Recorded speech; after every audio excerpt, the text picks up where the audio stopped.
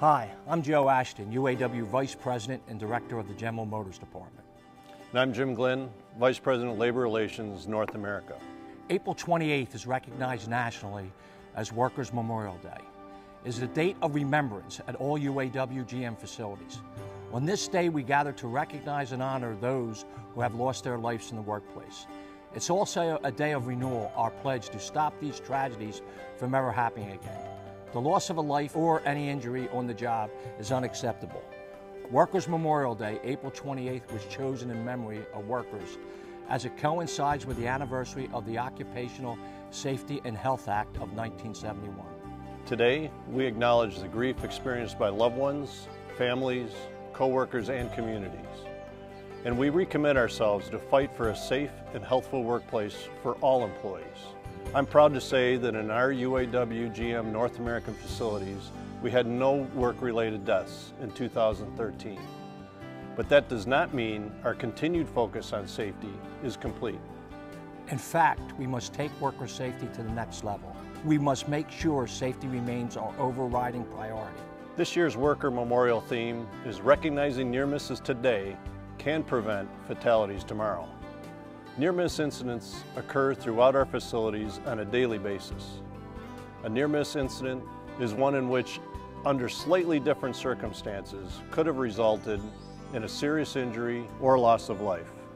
Near-miss incidents indicate that something is wrong. There are warnings of a potential major problem. These opportunities to make corrections, to put in a permanent fix prior to someone getting injured or killed. We must take the appropriate action on every near-miss situation. Think about it this way. Have you ever experienced or witnessed a near-miss? What did you do about it? Reporting near-misses are important, and even more important is properly investigating and applying corrective actions immediately. We must do everything we can to assure that when a worker steps into one of our facilities, their safety, their well-being, and their life is protected. Taking that brief moment to reduce risk can prevent an incident that would pose serious injury or death. Just a moment of planning can prevent a lifetime of grief and sorrow for your family, friends, and co-workers. The safety of every worker remains the overriding priority of UAW-GM leadership. We strive to always remain firm on this commitment. We should all think about our own safety efforts in the workplace and also think about ways in which we can improve them. One way is to report, investigate, and correct near misses. As you watch the video, think about how easily a near miss can become a tragedy. We cannot allow a tragedy to be our starting point for taking actions. Let's be our brother and sister's keeper and speak up when an unsafe condition or action is observed.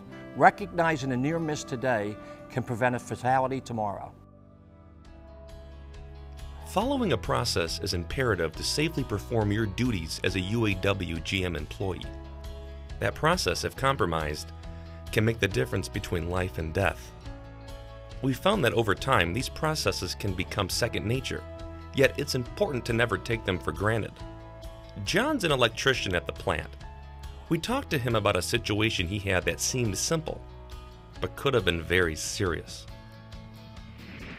John, let's talk about an experience you had last year while working in a panel. Yeah, well, I got a call about a machine on the floor that was acting up, and it seemed to be intermittent. I was dispatched to the location, and I determined when I got there I had to enter the panel in order to resolve the problem. I thought I had all the proper equipment for this type of repair. I reached into my pouch, and I grabbed my screwdriver and opened the panel door, and all was fine until I reached out to make the connection, and that's when my screwdriver fell inside the panel. I looked down and realized that I had the wrong screwdriver, and had I made a connection with those energized conductors, it would have created an arc. So how did you grab the wrong screwdriver? What happened? Well, I always put my tools back exactly the same way every time, so when I reached out, I expected to grab the right tool. When you're dealing with 480 volts, if you create an arc, it could be deadly. It could electrocute you, it could badly burn you, or it could even kill you.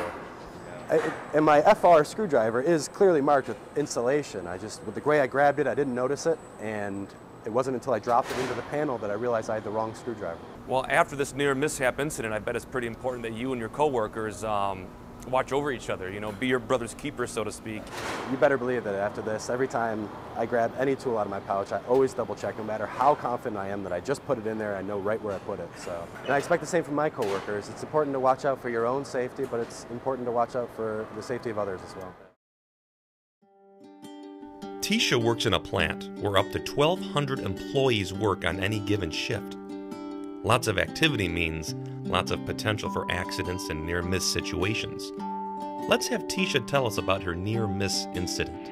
I had just finished with break, went to the restroom, stopped, grabbed, a sip of water. This area is typically busy. However, as I walk away, I walked right into the guardrail, which was just recently installed, and I'm glad I did, because if it wasn't there, I would have walked right into the path of a vehicle. I really would have. So I'm just thankful, that someone saw that this was a place to install a guardrail, and it was just recently installed into our plant. You walk into these paths every day. You know that you're supposed to think safety first. You make eye contact with the PIVs, as they're driving by, but it's just important to make sure your mind is clear while you're inside of the plant and think safety first.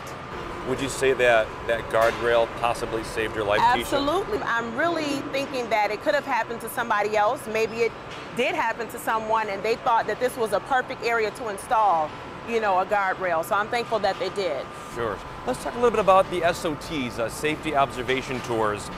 Those are pretty, that you and your coworkers looking out for each other and making safety a #1 priority. Well, the good thing is with the SOT, they come around, they look for potential areas that could probably, cause tragic accidents or what have you.